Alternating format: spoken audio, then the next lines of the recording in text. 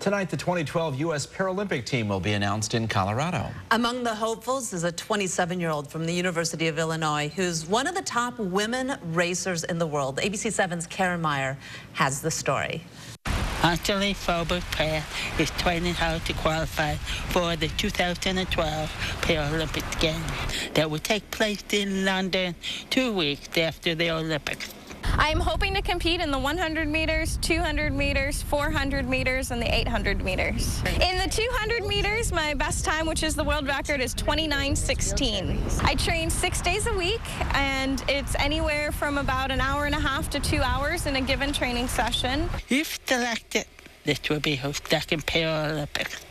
She made her debut at the 2008 Beijing Games. In Beijing, I competed in the 100 meters, 200 meters, 400 meters, and the 4x1 relay, and came home with 2 bronze medals. Anjali was born a fighter. She became disabled 2 months after coming to America from Calcutta, India, where she lived in an orphanage. I got sick with transverse myelitis when I was a baby, and it left me paralyzed from the waist down. Her adopted family lived outside of Boston, where she was inspired by the wheelchair racers in the Boston Marathon. I'd never seen anything like it. And in that moment, I realized that I could live life with my disability. I could go to college, I could get involved in sports, I could have a family, I could do all these different things. So I started bugging my parents to pretty please, could I get one of those shiny racing chairs? And I wanted to try it. My parents found a Saturday sports program that was about an hour away from my house, and I got to try every sport under the sun. And I fell in love with the sports with speed, downhill skiing and wheelchair racing. She ended up at University of Illinois for both sports and education.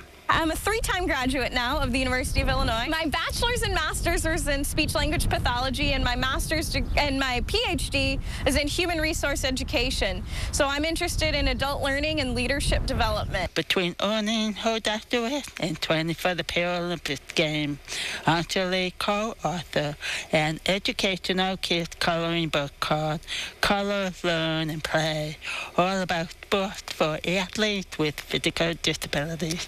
I realized that I had this amazing platform and a wonderful education to be able to give back and to make a difference for young kids. So it started just as this little side project of something that I was interested in. By the end of today, Anjali will learn whether or not she made the team, and if she does. I'm hoping to bring home some gold from London. Karen Meyer, ABC 7 News.